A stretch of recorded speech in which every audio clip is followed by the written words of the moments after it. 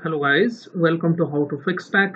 In this video guys, we are going to fix the issue Excel bar formula bar is not showing on your Windows.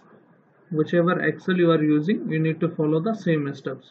So first let me open the Excel and then I will show you how to resolve this issue.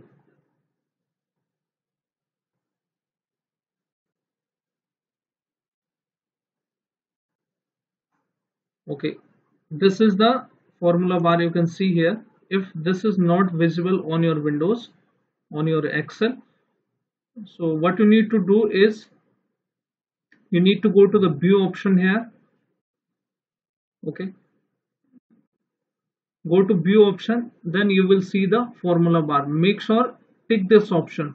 If this is untick, you are not going to able to see the formula bar here. Okay, so make sure you tick this formula bar option, then you are good to go. Your issue should fix.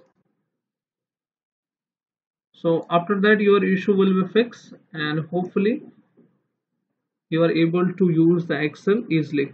So hope this small video is useful for you and your issue has been fixed now.